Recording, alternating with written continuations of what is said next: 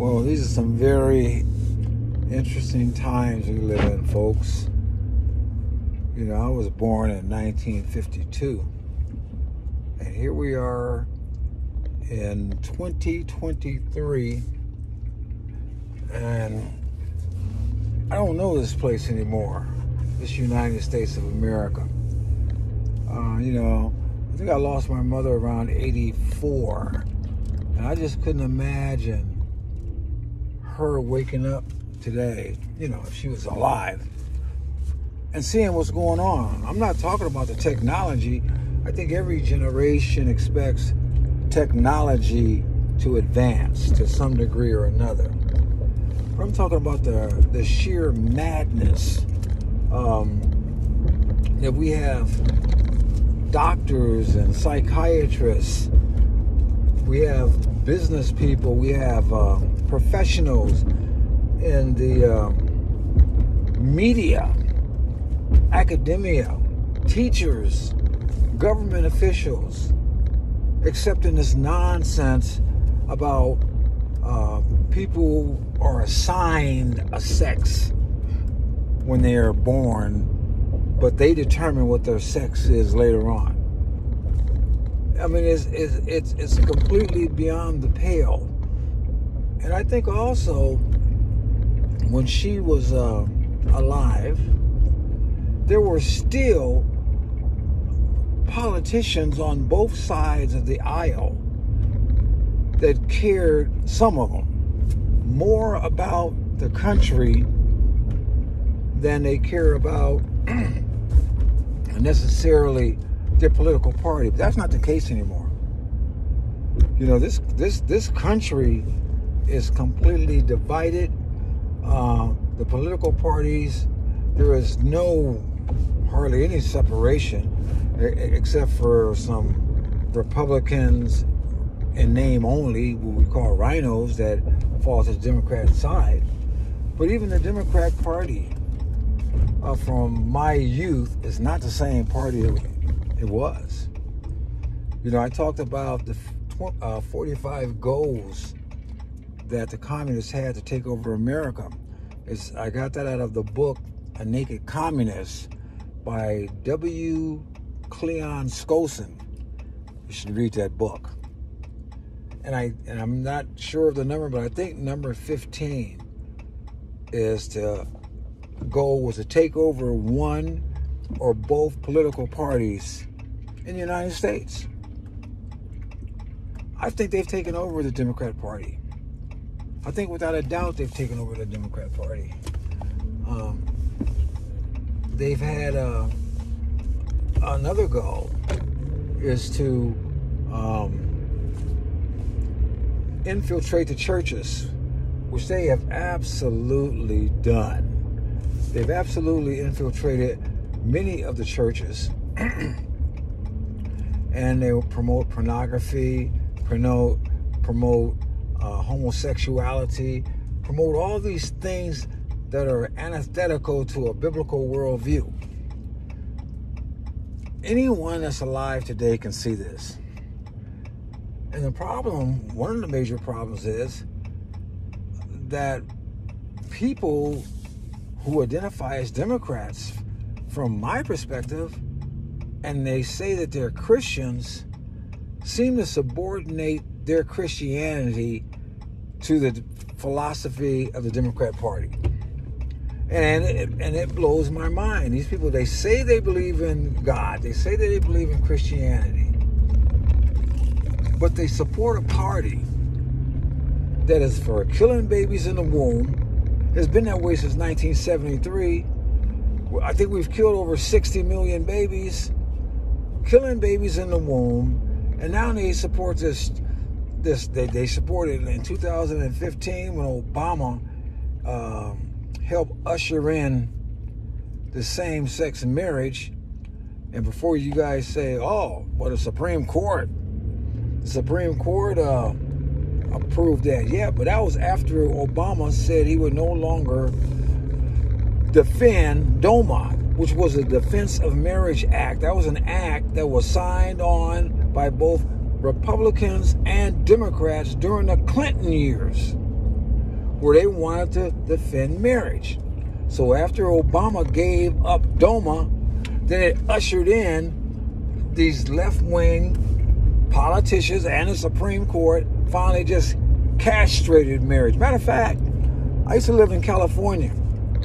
And before that all happened, we had a couple of elections to defend marriage. And the first one, as liberal as California is, the people voted to defend marriage. But then it was rejected in some courts in California. They said that in order to make that happen, we have to change the Constitution. Okay, we changed the California Constitution, voted again, and still defended marriage. And then some judge said it's unconstitutional. So they threw it out in California first. And the only reason why they get away with stuff like this is because my Democrat friends don't stand up. My Democrat friends, whatever the Democrat Party says to do, they do.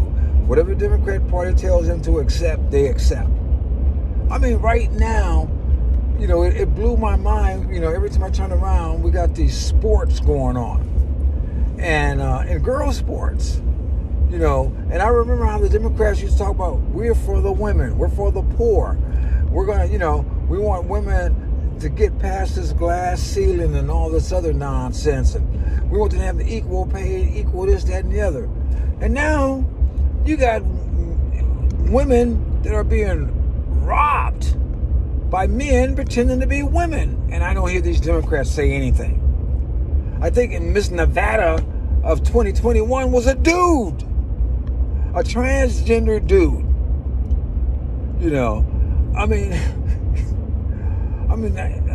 Think about it. The best woman out there is a man. Now, real men only want real women. Real men don't want no fake woman, no artificial woman. They don't want that stuff. They want the real deal. But my Democrat people, I try to tell them stuff, or I try to help them, and it's silence. Just like, I made a post a few days ago. I went and bought gas. It was $4.39 a gallon.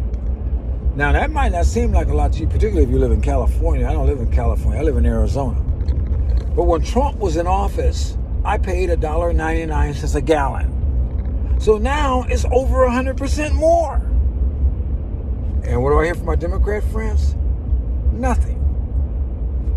Now, I remember years ago, when I first started on social media, I was trying to talk to this Democrat guy. And I said, look, he's a black guy.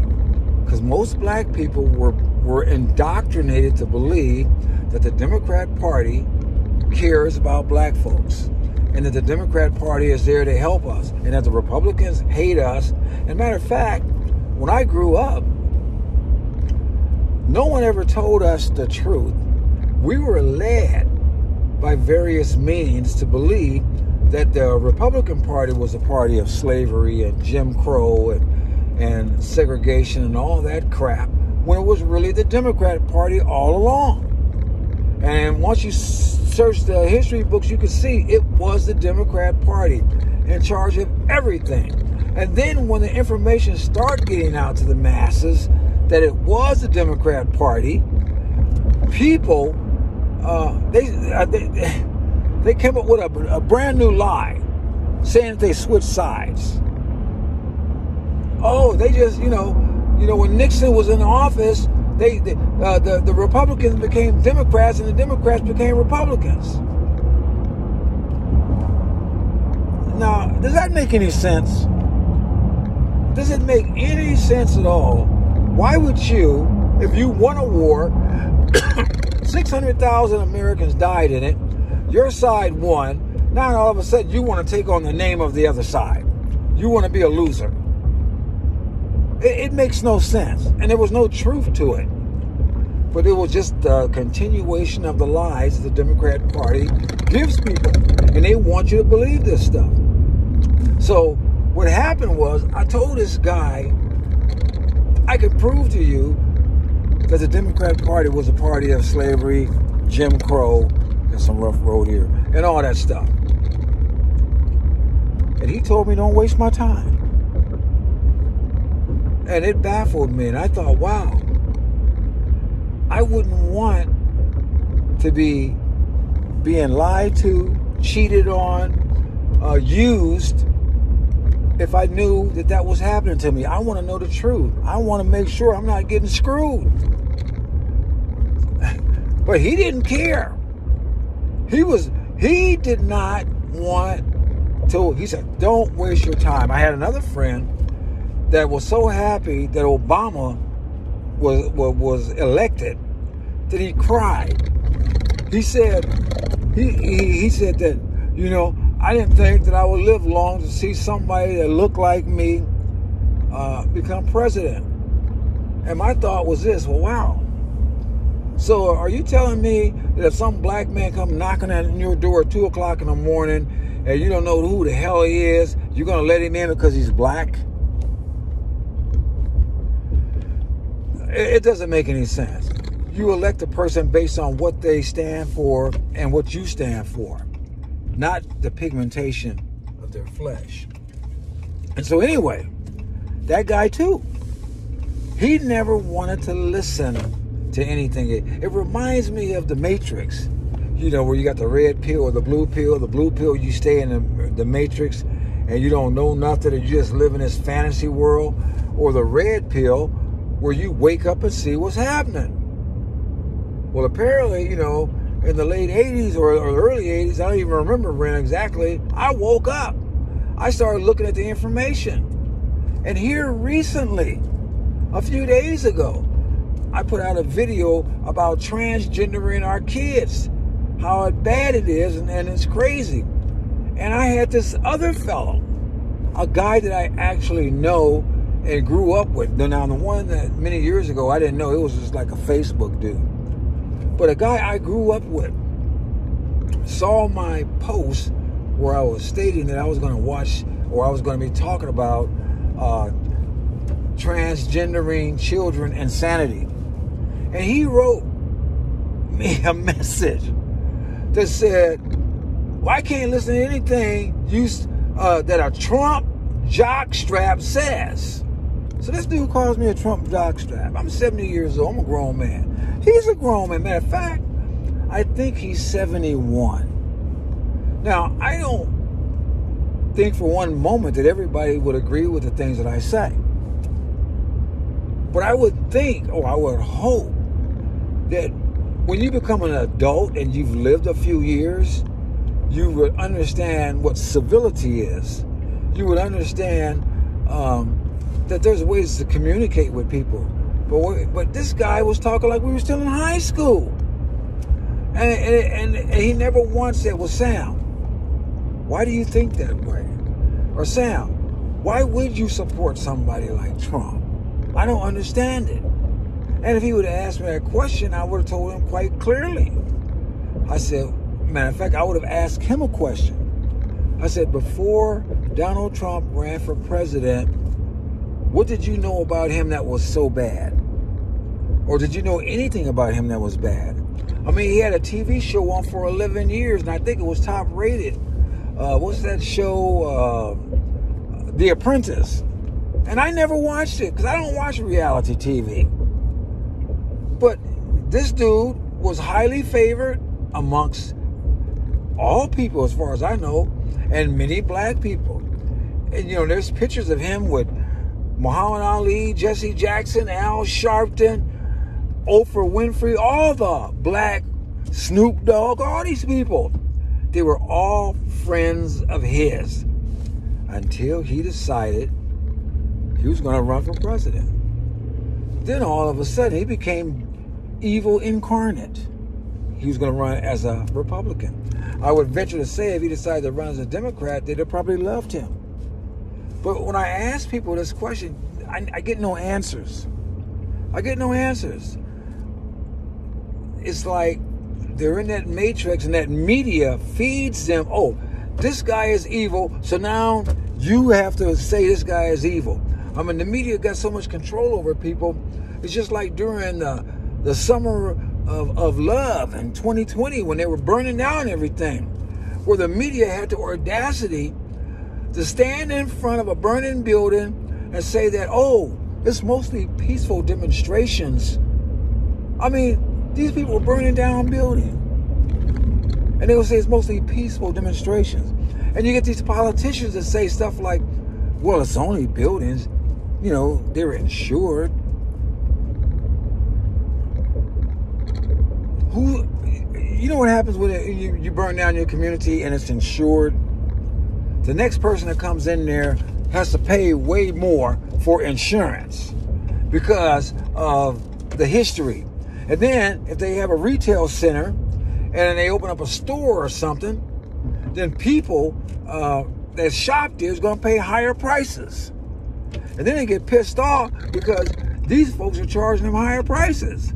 Or they never build again. And then the same folks that burnt down their community got to drive miles further to get the same services they could have got off the top if they wouldn't have burnt down their community. See, all this kind of stuff is nonsense. But it seemed like the Democrat Party loved them burning down the community. They love burning down anything. In Portland, Oregon, they took over a city block or something. And then you got these riots and this anarchy that's going on where these left-wing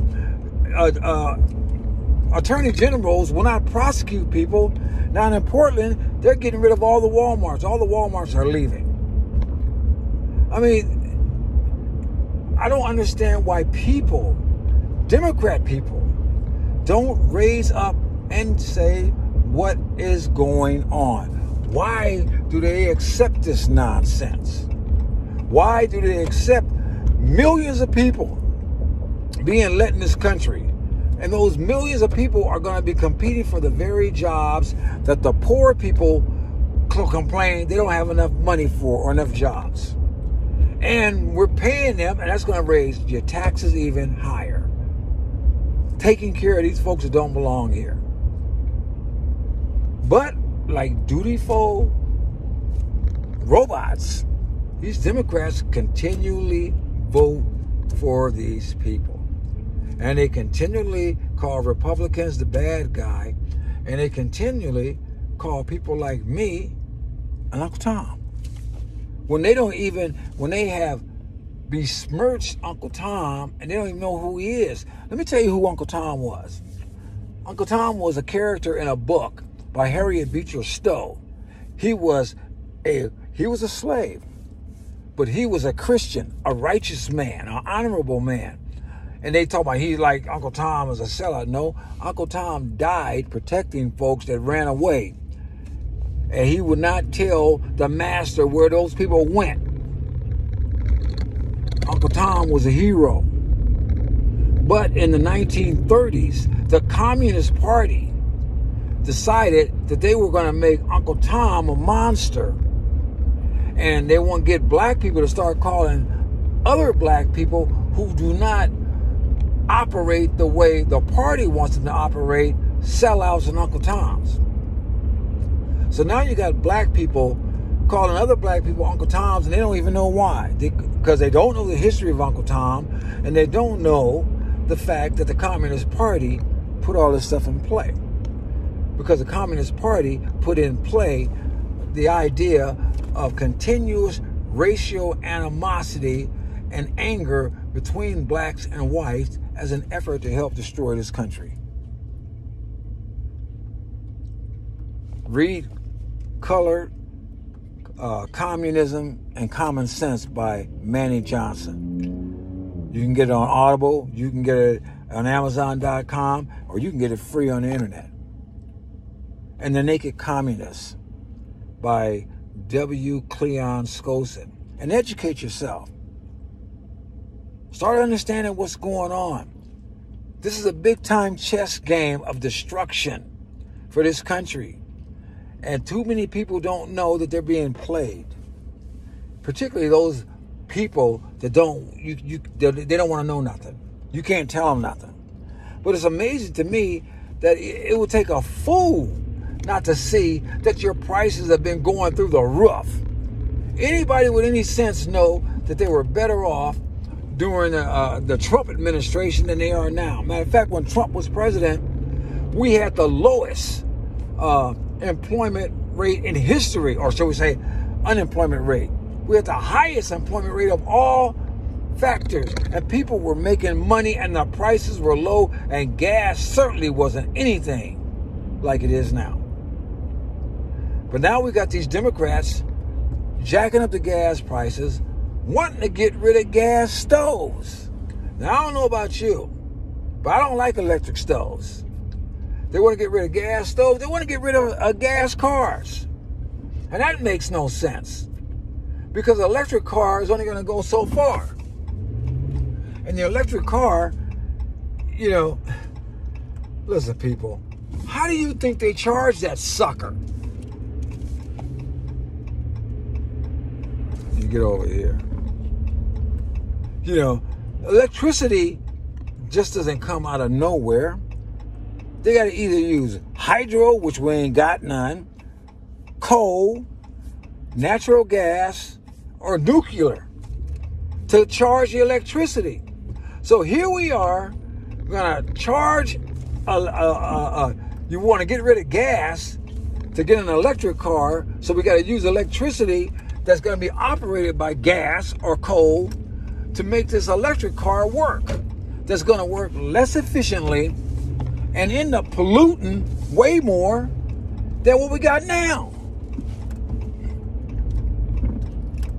This is insanity. But this is what we got. We got an insane world right now. We got a world where we want to say that I can identify as a woman. Aren't I a pretty woman?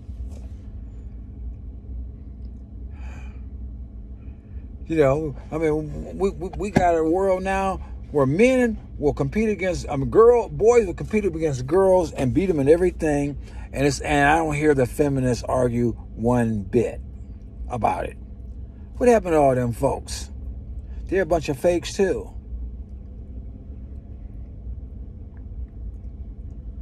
So anyway, I was on my way to get a few things at Home Depot. I thought I would rant. And I think there's other folks that could probably think just like me. We need to fix this stuff. We need to save this country, because it's going to implode, people. It's going to implode unless we step up. This is Sam Tolley, and I'm out.